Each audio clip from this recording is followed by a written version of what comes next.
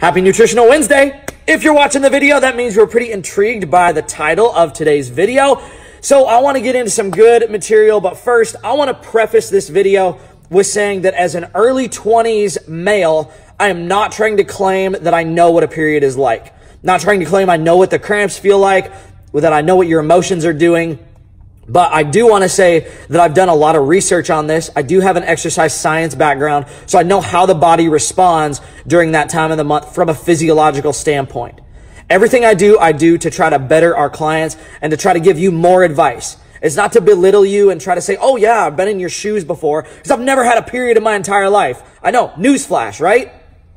I do have some great scientific stuff for you today though. And I hope it's going to help you to get better workouts in during that time of the month. Because I know for a lot of women, that is 1 week out of the month. That's 25% of our month where maybe we feel like we're not able to go 100% in the gym, or we're maybe not even able to come in and work out at all because of the bloating, the cramps, and everything else that we're going through. So let me get right into my material today after I've prefaced all that. If you do have questions, please leave the comments below at the end of my video. The first thing that I want to say, and this is going to be the main topic I go over today, the number one thing that is going to help cramps and bloating during your period is iron. Either an iron supplement if you are vegetarian or vegan, or getting natural sources of iron into your diet that week. So things like lean steak. No, I don't want you going out and eating ground hamburger all week long that's like 75% or 85% lean. No, go for a lean steak or a cube steak or a flank steak or a filet mignon or something like that. That is going to help you to get more iron in, more minerals in, things like zinc, copper, magnesium, potassium. All of our minerals are going to be what helps those cramps and the bloating to mitigate during that period time of the month. So we have our lean red meats and our raw nuts. They have to be raw. Once they are roasted, they lose a ton of their nutritional value. It's the same thing with like steamed broccoli or steamed vegetables. I will never get mad at you if you are eating vegetables, but just know that anytime you roast something or steam something, the nutritional content does go down a little bit. The only downfall with nuts, if you are going to use them, is they are going to be significantly more calorie dense just because of the fat content. So if you think of how many nuts you would have to eat to get that same vitamin quality in, or the same mineral quality in as a steak, you're probably going to be better off going with the lean red meats. So my tip for you, my application, is during the week of your period, don't go for the fish or the chicken or the turkey.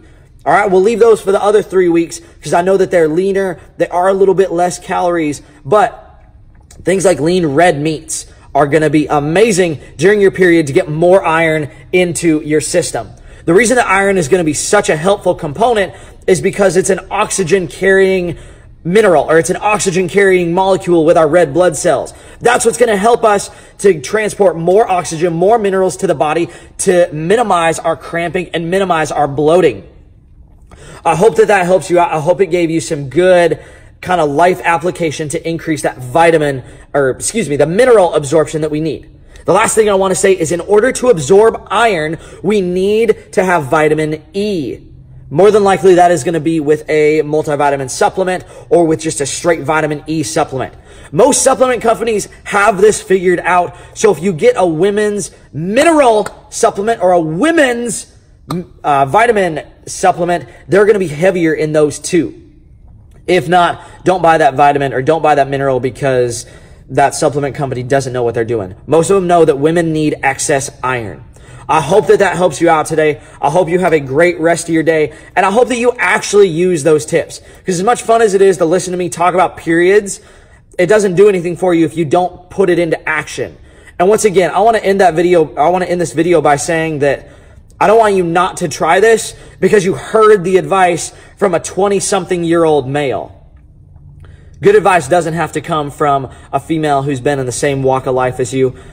Just try it out. Let me know if it works. Once again, I'm not trying to claim that I know what you're going through, but I hope it helps you out during that time of the month because I do know that our clients and our members struggle to make it in 5 days a week or to keep giving that 100%. Leave comments below. I love to answer them. I love when you engage with these Nutritional Wednesday posts because it lets me know that you enjoy the content and that you're actually going to do it. So have a great rest of your Wednesday. Talk to you later, Fit Body.